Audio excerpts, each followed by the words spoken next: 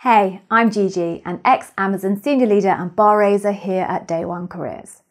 So today we're talking about the Amazon cooling off period, which is a subject of much confusion in the market. So I'm going to try and clarify this for you. So let's start with what the Amazon cooling off period actually is. So the Amazon cooling off period is effectively a time out. It's a fixed amount of time where Amazon decides it's just not going to consider your application again. Now, the intent is that you kind of take some time to develop a bit in experience and skills before you try again.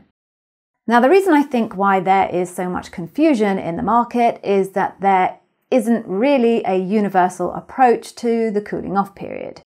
Different teams have their own interpretation of it. So I'll take you through those different interpretations. So the first thing to note is that candidates who fail the early rounds don't usually get asked to take a cooling off period. Now, to us here, that's a bit counterintuitive. If you don't manage to get past the first stage, it kind of seems to us that you are a long way off being bar raising and so probably really need that extra time to develop skills and experience.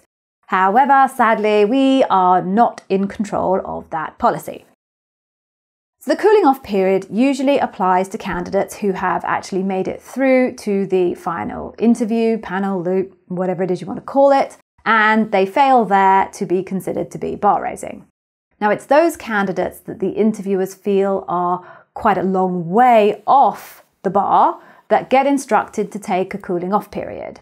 Or it's those that maybe have failed the process a number of times in the recent past. So now we come to other points of deviation. So some teams apply the principle to the cooling off period only to the role type that the candidate has interviewed for, and that they are completely free to apply for other roles. Other teams apply a principle that the cooling off period is in fact universal for all roles across Amazon. Both decisions, by the way, do apply globally. Now, the next point of deviation is how long the cooling off period actually lasts. Some teams say 6 months, other teams say 12 months, and I've even heard of teams that say 18 months. So your recruiter should tell you if your interviewers have decided that you need to go into a cooling off period. And if they don't give you the exact details, we really encourage you to ask these two questions. Firstly, how long is the cooling off period for? And then secondly, is that cooling off period just for this role or is it for all role types in Amazon? Now, of course, here is the final kicker. So as far as we're aware, there is no systematic enforcement of the cooling off period. It's dependent on the recruiter for any role that you apply for to check your notes from previous applications and identify if that you are in fact in a cooling off period. And that is how candidates in some cases are actually able to get their applications considered even when they are in theory in a cooling off period, or even more strangely and confusing sometimes, where how candidates end up being contacted directly by Amazon recruiters when in theory they are in a cooling off period.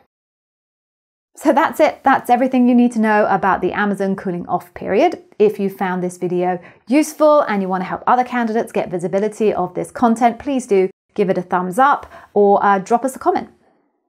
Now, what you need to do is click the link here to claim your free Day One Careers Customer Obsession Taster course. Watch that and you'll nail every customer obsession question asked of you in your Amazon interview. Or if you want to do that a little bit later, why don't you check out more here of our incredible insights and advice on Amazon interview preparation.